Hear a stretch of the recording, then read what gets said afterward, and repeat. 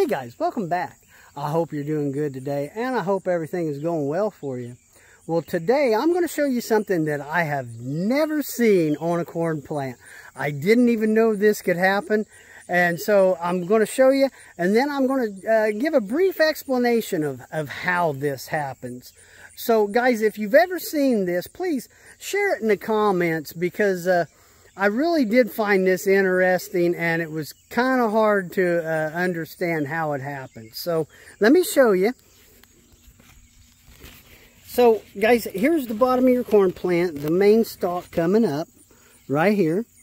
But off of that, you have another plant growing, which they call either a sucker or a tiller. Now you'll have a tassel off of that, but take a look at this. There's an ear of corn growing out of that tassel. So how does something like this happen? Well guys, hold on just a second, and I'm going to try to explain it. Okay guys, so I just made a video on pollination of sweet corn, and I'm going to leave a link to that video in the description just in case you want to know a little bit more about how pollination works. But basically, you have a male part of the plant and you have a female part of the plant.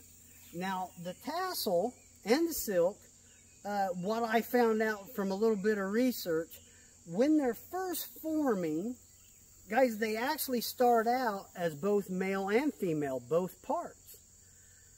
As they mature, the tassel will abandon the female parts and the silk will abandon the male parts. So sometimes, and it was kind of difficult to understand, but sometimes that just doesn't always happen, and the tassel will retain some of the female parts and it will actually pollinate itself.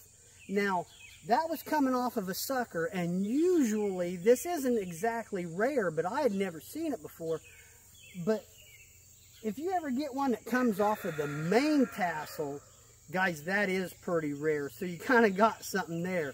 And usually it happens at the end of a row, or where there's a kind of a larger gap between the corn plants. So guys, I want to hear what you guys have to say about this, because I had never seen this before. I didn't know it could happen. But that's the video, and I hope you found it enjoyable. And guys, I'll talk to you later. See ya. Thanks for watching.